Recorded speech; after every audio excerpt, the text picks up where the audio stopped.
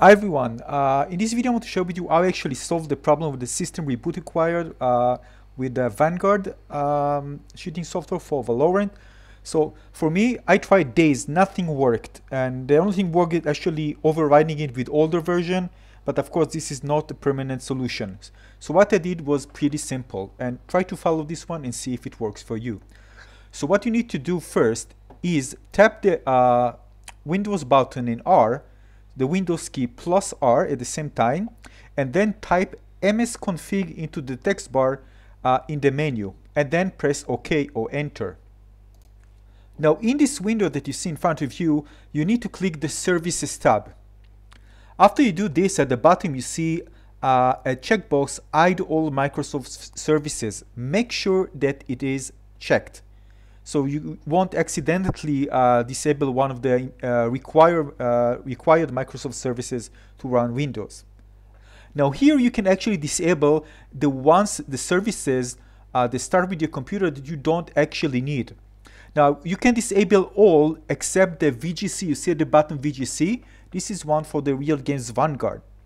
Now we can disable all and only leave this one checked.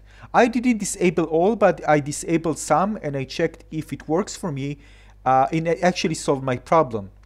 But if you don't know which one, you can just selectively start removing different services that you think or know that you don't need, or disable all of them except the VGC. Then after you do this, what you need to do is click Apply, OK or OK, and then what you need to do is restart your computer.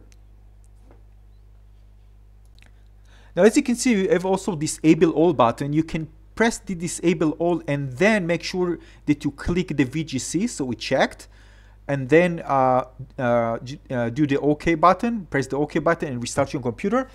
And this actually solved the problem for me. So just make sure that you find the one that actually causing problems. I didn't know which particular one. I have the PD escape. This is a PDF editor. I disabled this one, the pocket Wi-Fi. I also disabled it. This is for the Wi-Fi driver that I had when I visited Japan. Of course, I don't need it. WinSCAR with the VPN, I also disabled it. So again, I just disabled one that I don't actually need. NVIDIA, I didn't want to touch it. The Lenovo, because it's my Lenovo computer, I didn't want to touch it. The Intel, same for the Intel. So just find the ones that actually might cause the problem for you and try to disable them, and then see if it works for you. I'm very positive that for many of you, this one will actually solve the problem. So make sure you check this out. If you have any questions, please let me know. And I hope this one will solve the problem and you can just play Valorant without having this annoying issue. Thanks for watching. Bye bye.